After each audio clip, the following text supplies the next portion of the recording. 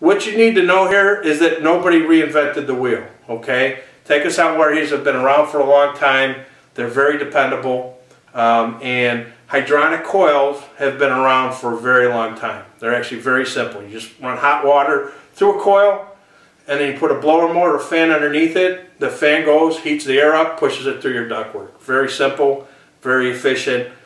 No moving parts, no 160 or 200 degree combustion chamber inside the furnace that you have to worry about. So the first part of the system is the Prestige tankless hot water heater.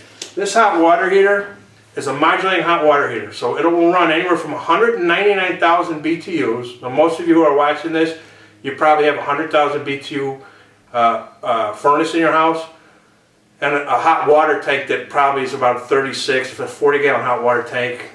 If you had a really good one, if you didn't buy the Home Depot special, you've got 40,000 BTUs. If you bought the cheaper version, you probably got about 36,000 BTUs to 28,000 BTUs. So this one here, there's no combustion chamber in here. This is all done off of hot water that's heated through this system.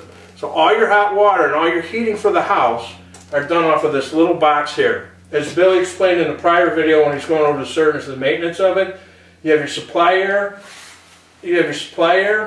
and your combustion air. Okay, so this is a completely sealed system. You could literally put it in the closet as long as you can vent it to the outside. Obviously, this is a brick Georgian style house, in case you're wondering. That it really lent itself when we did it. You got easy access. We only had to go with 2-inch pipe. You can go a longer distance with the venting, but you might have to go up to 3 or 4-inch pipe. So all that, if you hire a professional installer, all that's in the install book, the codes, depending on the elbows and the 90s, and what you have to put in for the venting, that dictates the size of the vent. Obviously, there is an overall size of the vent. I believe with this particular system, you can go up to about 45 feet, okay? They say the copper pipes that are running, the hot water that's going to heat the house, this can be run up to 50 feet.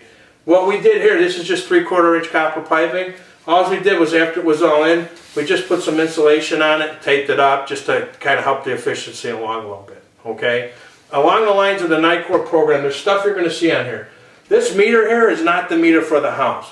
We ran, as part of agreeing to be part of this program, we ran a separate gas meter to the house. So this is actually, all this is telling us is how much gas this is using right here. Since this heats the hot water and heats the and does the heating for the house, they can figure out the total gas usage and efficiency, and that way they've broken it out from the dryer, from the stove, that type of stuff. So we put this in. This is actually NICOR. This is part of ETI's equipment that they gave us to put in.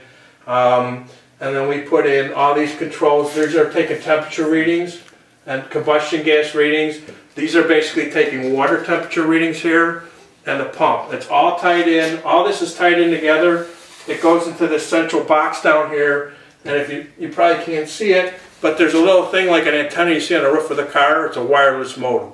So real time, the guys at GTI are getting data on this, and they're testing the real world efficiency. Okay, so this is the final stage. If it lives up to their expectations, it's going to be approved, and that's going to be what they're going to do.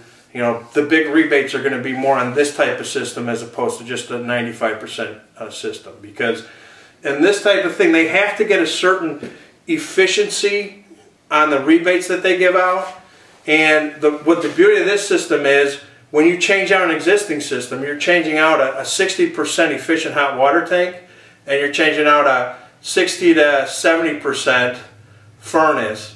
So this doesn't just upgrade your furnace, this upgrades your hot water and it upgrades your furnace. So you get kind of 2 bangs for the same buck, okay?